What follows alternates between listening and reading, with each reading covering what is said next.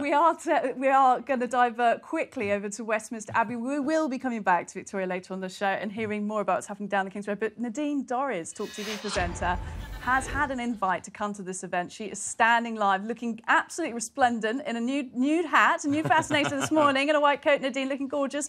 Tell us how you got invited. I've got with me, and there's a whole crowd here. We're in Westminster Hall at the moment, and Connor Burns.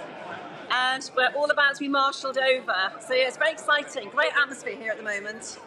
It is. And tell us how you got invited as part of being part of the Privy Council. I'm a Privy Councillor, yeah. And what does that mean to the general public?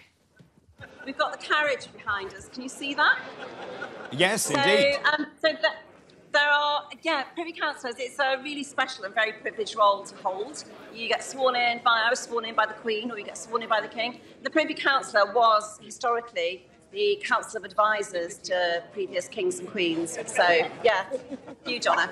So can I just ask you, Nadine, just in terms of you being there, we've talked a lot about the fact that there are only 80 MPs and Lords out of, what, 1,400. So, therefore, lots of them are feeling a little bit miffed that they're not there. Also, we heard from Lord Carrington saying he's jolly pleased he's found his ermine, that it hasn't been eaten by moths. Is there real excitement amongst the peers? Is there real excitement amongst their members of Parliament as well?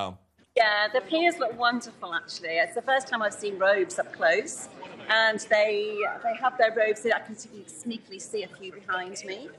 The robes look absolutely stunning. So I think it's right that they were able to wear their robes. But I'll tell you what, it means they didn't have to worry about what they were going to buy to wear, because it completely covers up what they've got on underneath. So they could be in their pyjamas under those robes. We wouldn't know. And Nadine, we were hearing from Kate McCann, our political editor on the programme, about some of the tussle that's been going on in Westminster about who got an invite and who didn't. Obviously, it's a slimmed-down coronation. So do you feel particularly lucky to be there?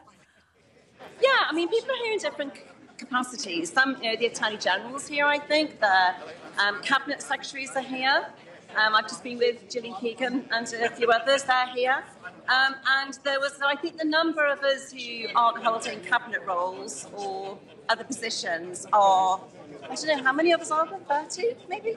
So, yeah, I feel very honoured and very privileged. And it's got the buzz of a wedding. It's really quite odd. It feels like we're about to go to a huge wedding. It's lovely atmosphere. Well, Nadine, we have to do you justice. I believe we've got pictures of you in your full outfit, which we hope we can... That was my daughter this morning. Well, we need to make sure... I mean, look at this. What a fantastic and sensational outfit. Obviously fit for a coronation, wouldn't you say? Definitely. Very lovely and beautifully modelled as well, didn't you think? Absolutely. You look great. You look great, Nadine. Thank you. See you later. We wish you a wonderful day, Nadine. I'm sure we'll get a wrap-up from you later. Enjoy the day. Enjoy the celebration. Thanks so much. Bye-bye.